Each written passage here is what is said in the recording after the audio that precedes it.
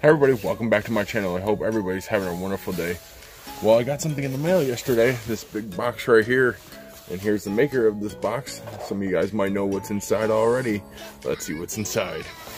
Alright, here you go folks, this is what's inside. Instructions, nice pair of gloves right there. And what does that say right there, people?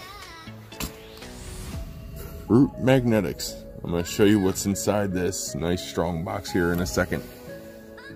Alright folks, before I show you what's inside that strong box, I just wanted to let you guys know this is something I wanted to do new on my channel other than just geocaching. So I hope you guys are willing to join me on these adventures that I do when I show you what's inside this box here. So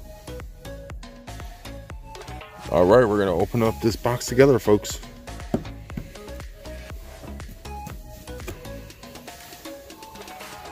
Anyone see that? There's some drone rope. Quite a bit actually. Sorry for the noise. Some thread lock. I'll show you what that's for in a minute. And what I've been waiting for right here.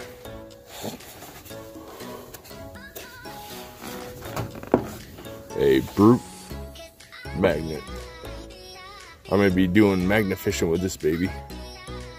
This is a 1,200 pound pull strength brute magnet. I don't want to keep it too close to my phone. I don't want it to pull hatch onto that and have to try to get it off. So, but as you can see, here's the bottom.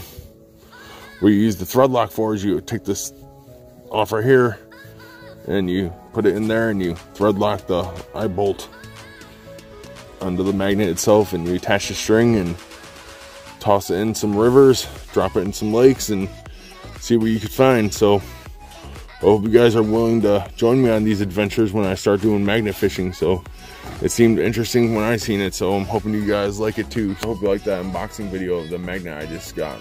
If you like that magnet and would like to try magnet fishing, Brute Magnetics has plenty of magnets on their website to purchase. I'll link the website in the comments below. So if you haven't seen my videos before, please subscribe. Thanks for watching, and I'll see you out there.